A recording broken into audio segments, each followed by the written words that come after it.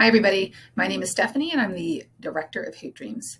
I wanted to answer the question of how many hours or periods a day do we actually play basketball at Hoop Dreams Overnight Camp?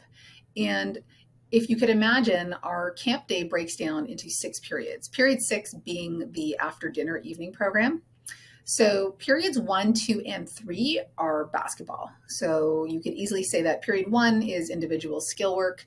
Period 2 is usually a game, like 5-on-5 game. And then period 3, which is after lunch, is a large group drill focus. Period 4 and 5, kids have the option of picking other sports like canoe kayak or tubing or climbing wall or archery. So that's period 4 and 5. They also have the option to choose basketball again. And then after dinner, typically we do play basketball after dinner. Sometimes we have our color war break. Sometimes we'll have a campfire or both. So the basketball focus at Hoop Dreams is quite high. A camper who wants to play basketball all day, all night can. And for the campers that want to play basketball just periods 1, 2, and 3, want to try something new, period 4 and 5, they totally can. I hope that answers your question.